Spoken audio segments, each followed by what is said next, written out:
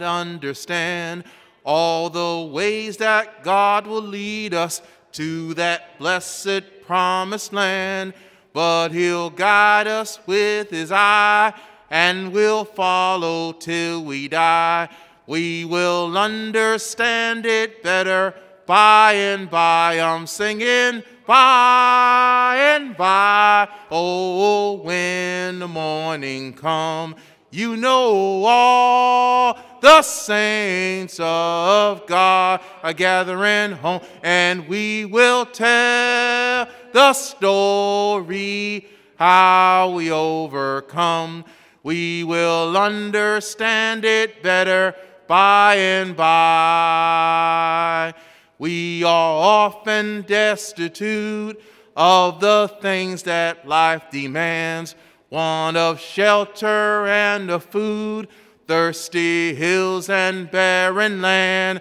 But we're trusting in the Lord, and according to his word, we will understand it better by and by. I'm singing by and by. Oh, when the morning come, you know all the saints of God are gathering home, and we will tell the story how we overcome. We will understand it better by and by. Good morning, everyone. Good to see so many of you here this morning. It's a beautiful Sunday.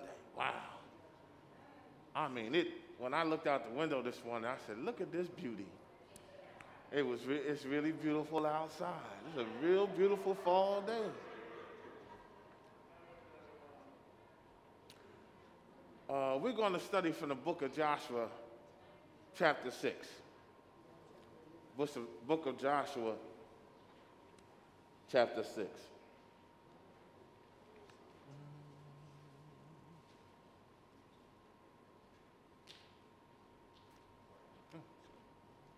That's the book of Joshua, chapter 6. Beginning at verse 1.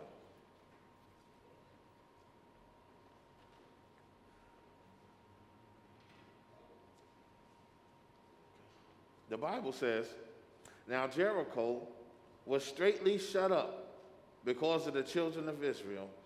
None went out, and none came in.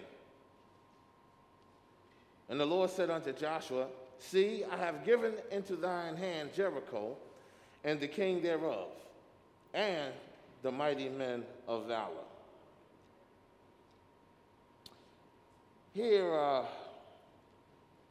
Jericho refused to let Israel become its master or conquer them, so they shut themselves up in the city.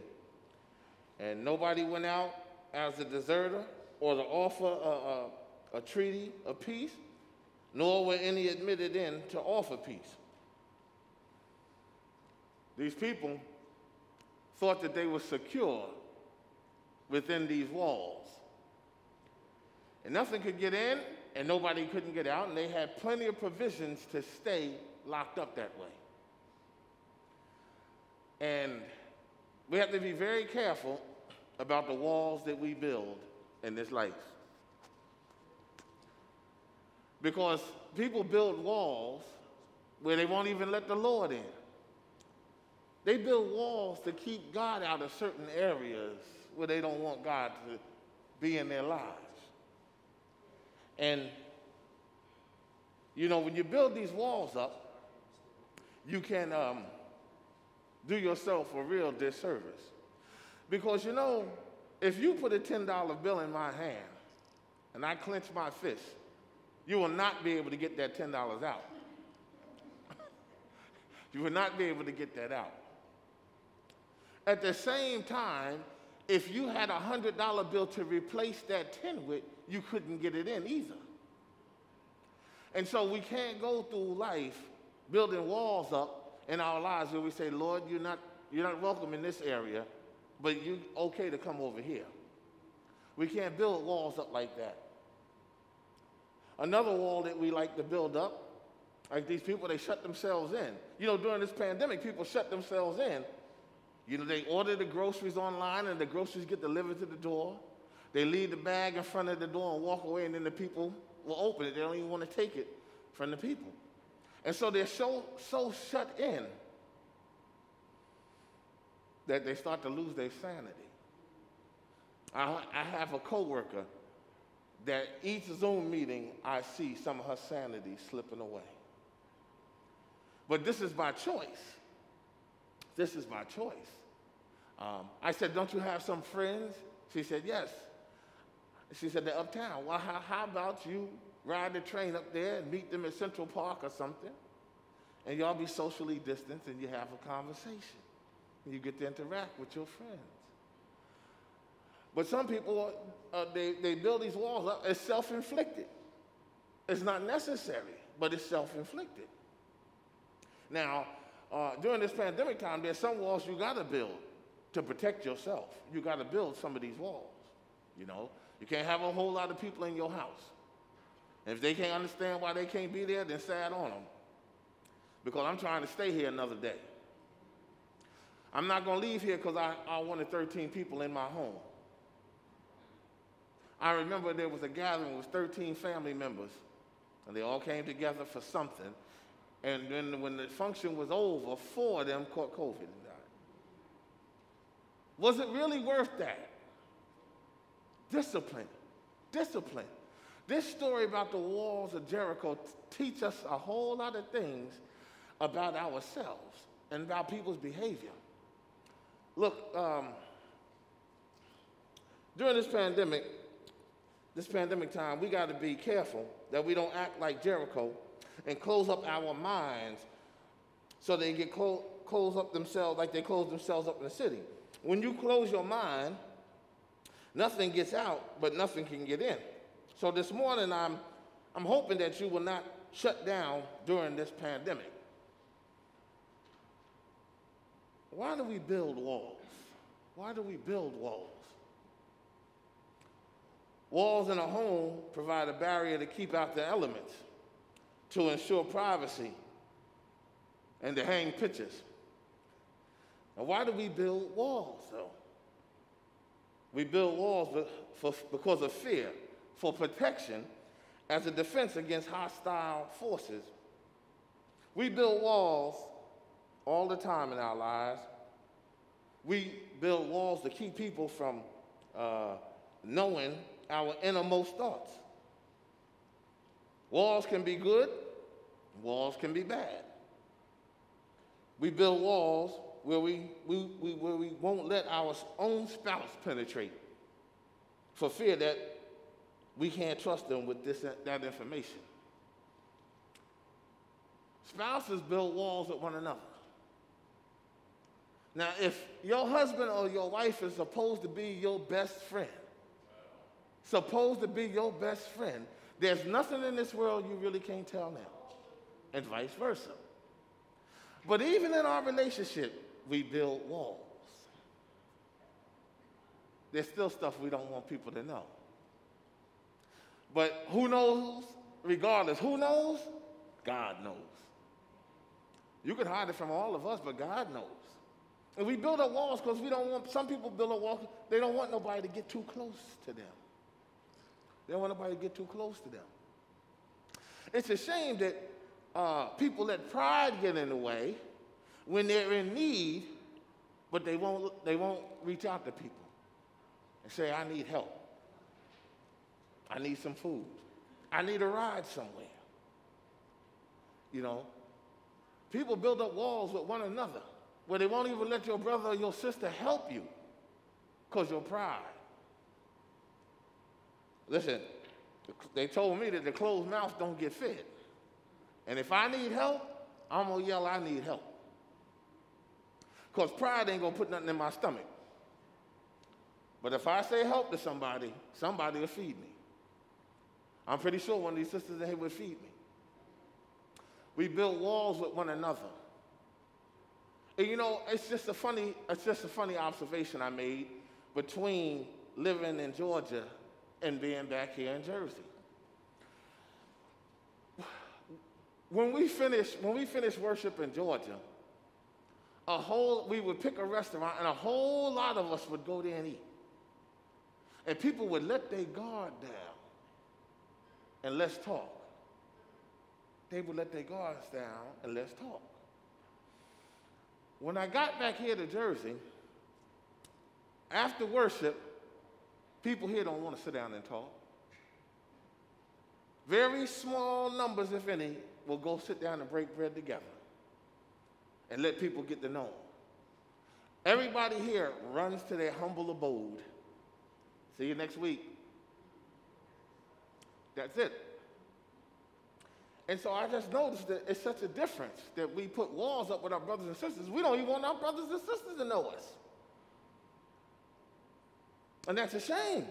That's a shame. Because fellowship is part of Christianity. You can't be a Christian on an island by yourself. Fellowship is part of Christianity. You don't want to come to any of the functions the church has because you don't want to mingle with people. How you don't want to mingle with your brothers and sisters? Listen, I got a news flash. If you won't mingle with them here, do you think you're going to mingle with them up there? If you won't greet your brothers and sisters down here with a holy kiss, what you going to do up there? You're not going to greet none of the saints up there? Because all the saints up there, all they do is sing and praise God all day long. So if you can't sing and praise God down here, what you going to do when you get to heaven? You can't be tight-lipped up there. I don't want to sing this song. This ain't my favorite song. All the songs up there is good. What you going to do if you won't sing down here? That's all they do up there, sing and praise God all day long. Yes, Sister Coleman?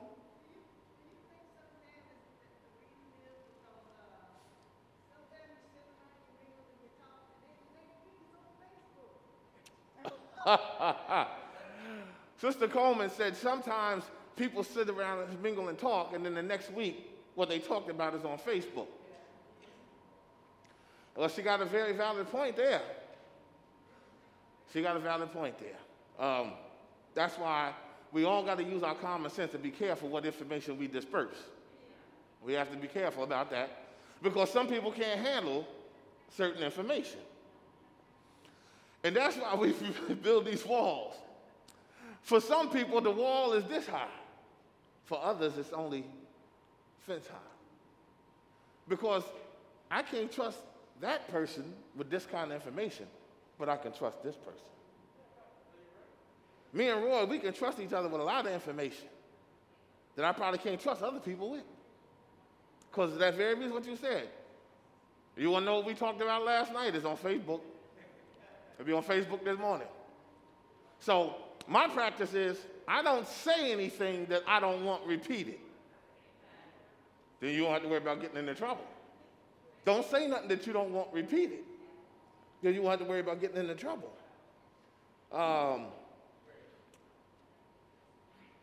Yes? Do what? Okay, thank you. All of us have invisible walls that are difficult to deconstruct. If we are honest about who we are, we have to admit that we do not allow others to see our true selves. For some people, we build higher walls, such as belligerent family members, and while for others, we keep it a waist-high fence, because we're afraid people will see too much of us and have nothing to do with us. Or we're afraid we will lose something if we allow others to influence us or change us. So we throw up a wall. And we have many walls. We have many walls. We throw up a wall. And you know, when you keep doing something consistently, it'll become difficult to tear it down. It's going to become so commonplace that you don't think about it anymore. Just for instance, miss 2 or 3 Sundays in a row. It'll be easy for you to miss that 4th, and that 5th, and that 6th. Because you'll be done build up this wall that it doesn't matter. And then it's hard for you to deconstruct it. Because now when you want to go back, you think, oh, what's everybody going to say? I've been away for 8 weeks. What's everybody going to say? Oh, I'm going to get them looks. Now you're scared to come back because you've been out there too long. Never construct a wall between you and the Word of God. Because in the end, the Bible says we're all going to be judged by the words in that book called the Bible. And so I never want to build a wall between me and God that I can't get his word. That's what I'm going to be judged by. So I need to know it. I need to know it for myself to know if I'm living right or living according to this book. Because that's what I'm going to be judged by later. And don't build a wall between you and God. People build a wall between them and God when they lose a family member that was dear to them. They wonder, why did God let this happen? And so they begin to build a wall of distrust between them and God.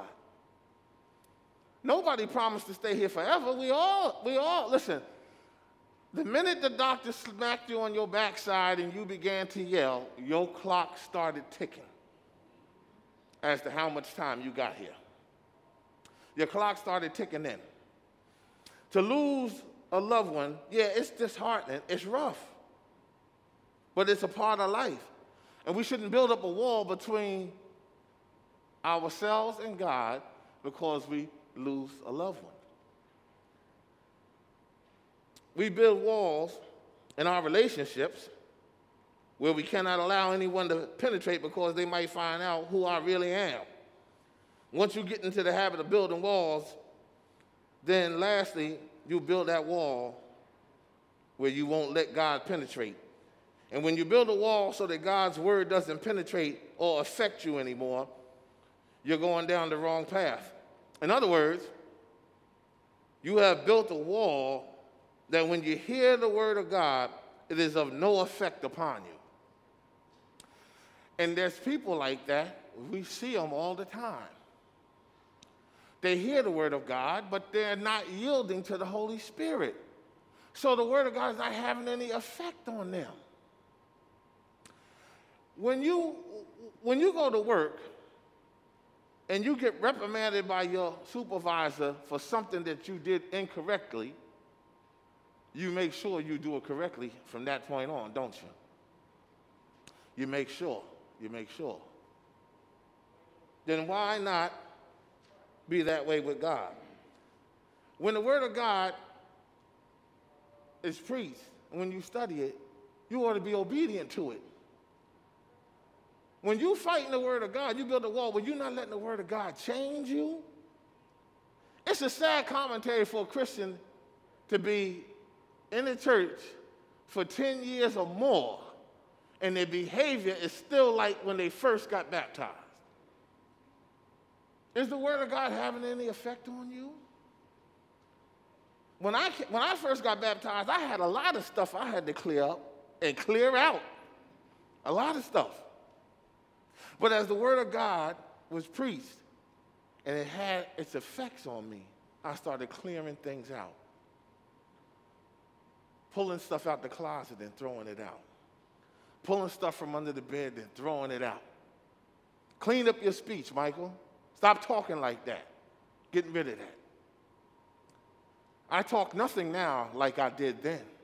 Nothing like it. And so you got to not put that wall up, and you got to let God's word have its effect on you. Because contrary to popular opinion, you cannot go to heaven the way you are now. There's some changes that we have to make. Listen, football teams and basketball teams and baseball teams, they practice actually before they play the game. Do they not? Okay. This is your practice field right here. This is your practice field before you get in the game. This is your practice field. And so we want to practice as good as we can here so we can be admitted into the game. You know, like I coach AAU basketball. And if a kid is not ready, I won't put him in the game. I won't put him in the game. Now, if I move this in a different direction,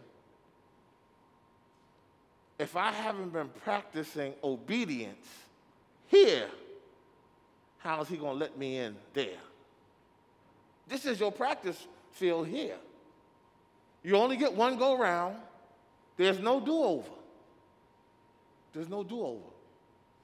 So when we hear the Word of God, when we read and study the Word of God, it ought to have an effect on us. Now, as I'm older, I understand why when the Word was preached, women would sometimes cry. Because I sat sitting right there and heard the Word of God and where I was at in my life at that time and started boo-hooing. Because the Word was cutting me right where I was at. And I didn't even know if Brother Lawton had a dictaphone in my house or what. But what I was dealing with, whatever the message was, the Word of God was there for me. I understand why people cry now when they hear the Word of God. I understand now. Because when that Word pricks your heart, you'll be like, how did the minister know that I was going through this? Because the Word of God is made that way, to strengthen you wherever you're struggling. And that's why when he can preach a message, and there's something in there that's going to hit you. There's something in there and make the hands stand up on the back of your neck. Something in there to make your hands tremble a little bit. Something to bring a tear to your eye, because that's how the Word of God is. It's able to reach each and every one of us wherever we are in life right now. It's able to reach us. But we can't build up that wall to prevent it. These walls can be good also. And I'm glad we have walls to keep the criminals and the prisoners inside. I'm glad we got them walls. I'm glad there are walls and barriers to keep people from crossing the median when I'm driving on the highway so they don't come across and hit me head on.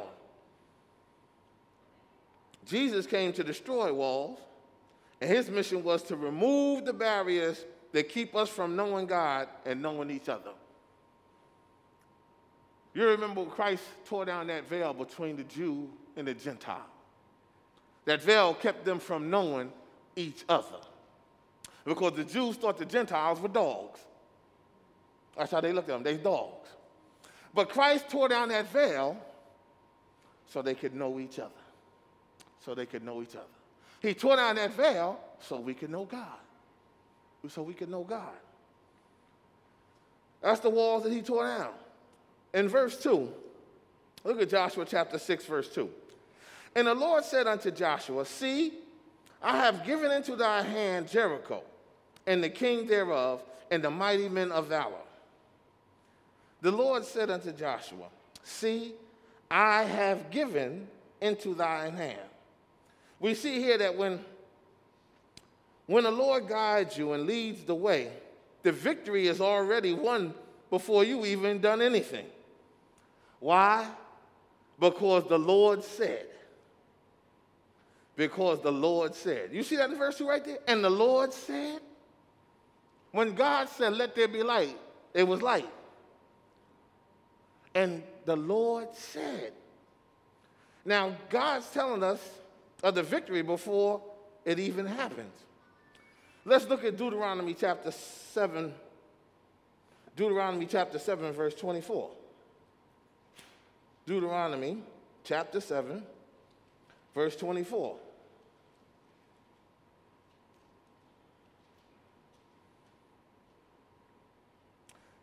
Here the Bible says, and he shall deliver their kings into thine hand, and thou shalt destroy their name from under heaven. There shall no man be able to stand before thee until thou have destroyed them.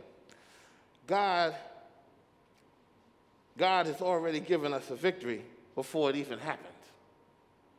Already given you a victory before it even happens. You praying for a victory, that's what you ought to pray for, because we serve a victorious God.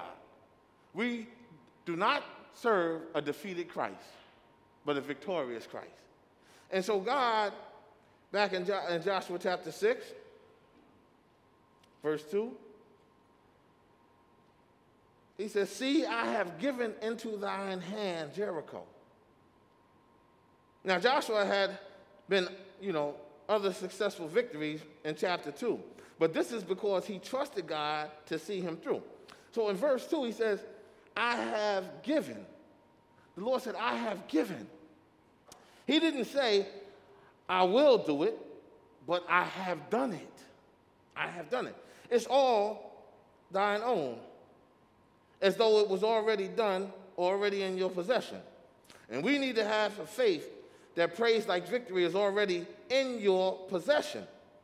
It's a sad commentary to see a defeated Christian or one who thinks he is defeated by the enemy. A defeated Christian. I haven't seen any of them, but it's a shame. I'm sure there's some exist. A defeated Christian. Wow, you serve a victorious God. How you speak defeat when Christ speaks victory? We sing that song, Victory in Jesus. So when we pray, we ought to pray with the expectation of victory, not of defeat, not of this problem is pretty big. I'm not sure if God can really fix this one. We should never think that. Christians should never have a defeated attitude. Christians should always be optimistic. The world says, I just had it. The world says, all good things must come to an end. Y'all ever heard that saying before? That's what the world says. All good things must come to an end. But for the Christian, you should be saying all bad things must come to an end. Remember, the ecclesiastical writer says, everything has a season. That opening statement is so beautiful. You know why that's so beautiful? Because that tells me whatever I'm going through in my life won't be this way always. Seasons change from winter to spring to summer to fall. They change. And so whatever I'm going through, my assurance is that it's going to change. It's not going to stay like this. It's not going to stay like this. That's an assurance. That's an assurance. A Christian should never think about being defeated. Somebody had a question? Look at verse 3. Joshua chapter 6, verse 3. And you shall encompass the city, all ye men of war, and go round about the city once. This shalt thou do 6 days. So the captain of the Lord's host gives direction on how the city should be sieged. No trenches are to be built. No batteries erected. No battering rams are drawn up. No military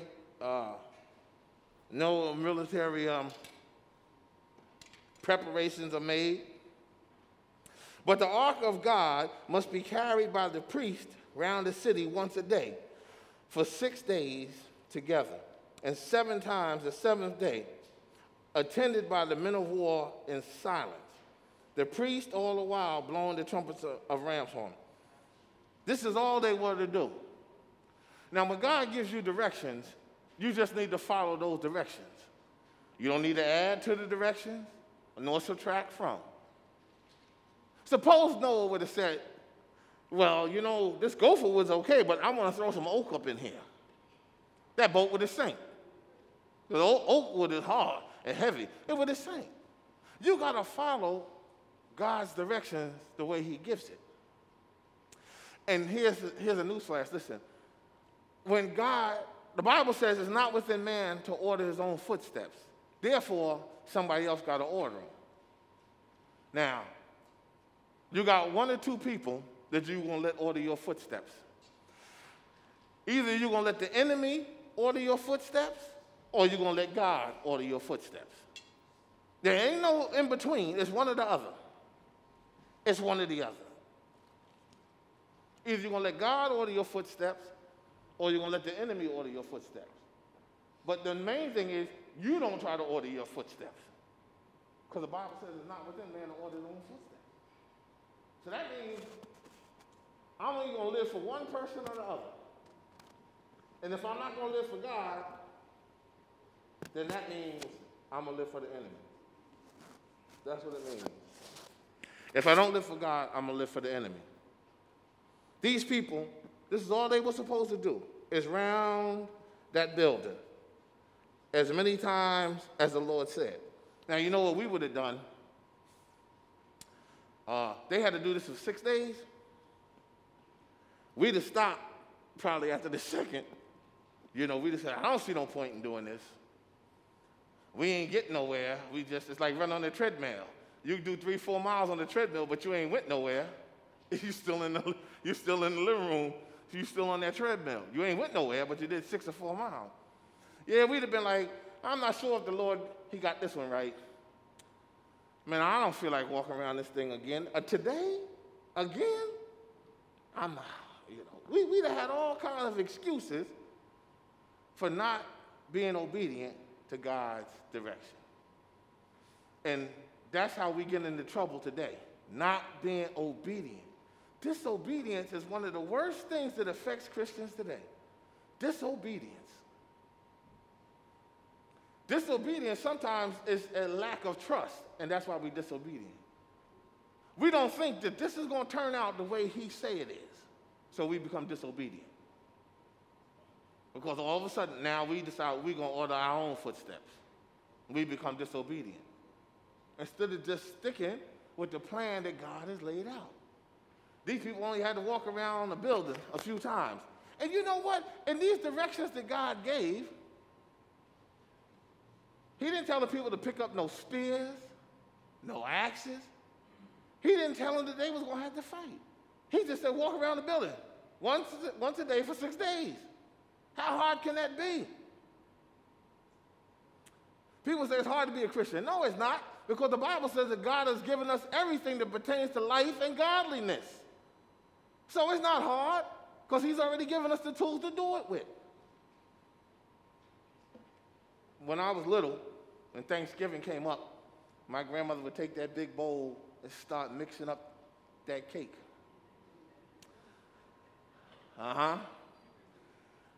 But only one spoon could be in it doing it. One spoon. So when God is in it, you got to get out of it.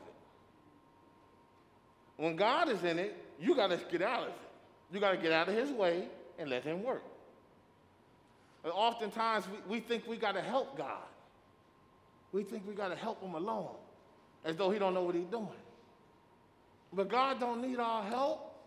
He's directed us thus far in life. What makes you think now he needs your help? You're 40, 50, 60 years old. Now you think God needs your help?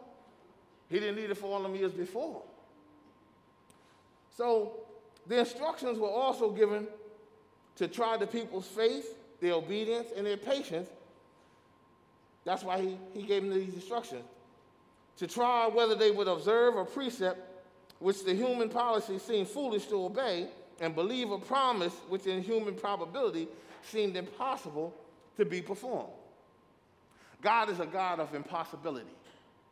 The things that you can't do, he can do. Then people said, we'd have said, oh man, we going around this wall. I don't see how walking around this wall gonna make it fall. That's what we'd have said. Because we're a little too wise today, I can't see walking around here 6 times how this is gonna make this wall fall. But the people had to be obedient. And that's why you can't take every time you are getting tested, you cannot interpret it as a bad thing. God needs to see your obedience when things are favorable, but mostly when they're unfavorable. Because when things are unfavorable in your life, that's when you pray a little bit more. Let's be real here. When things is rosy, when you got money in the bank, you got a decent car, you got a good job, worries are very few, we don't pray as much. But let some stumbling block come up. That's when we seem to pray more. And so it's easy being obedient when things are going good. But the real test is when they're not favorable. When you got a bad report from the doctor or something. Obedient. Now it's a struggle. Now it's a struggle. And so he had to test these people, try their faith. Do you believe I can do what I said I'm going to do? Do you believe if I tell you to walk around this building 6 times, it's going to fall? He was testing their faith too. Their trust in him. Their trust in him. Because after all, look at all he had done for them up to that point. And for me, I'm like, these had to be some of the stupidest people on this earth. Because all that God had done for them, parting Red Seas, swallowing up their enemies, dropping food from heaven, bringing water out of a rock, and I've got to get here and say, I don't know if he got this right. Huh? All those things that God has done for you to bring you thus far in life, and this obstacle in front of you, you're going to start having a little doubt? That's a sad commentary for a Christian. Because God's got a track record with you. He done fixed a lot of stuff for you that you couldn't fix yourself. Come on now. There's a lot of things you couldn't fix that he done fixed for you. Some of us have had some health issues, and he's fixed those. You couldn't fix them, but he could. So he has a track record. I don't understand these people. And so I want you to know that by faith and not by force, the walls of Jericho fell down. The strongest and the highest walls cannot hold out against God. They needed not to fight. They needed not to fear because God fought for them. God already had a victory for them. And so this morning, our time is up. This morning, if you're not a Christian and you need a victorious God in your life because you have some things that you got to overcome, you got some walls that you need to tear down, you can do that by hearing the word, believing the word, repenting of your sins, confessing Christ, and being baptized. Then you become a child of God. Then Jesus can start to tear down some of the walls in your life. Up to this point, your walls have all been shaky and on bad foundation. This morning, I'm offering you to become a child of God so God can begin to tear down those walls and re-erect you. Thank you all this morning.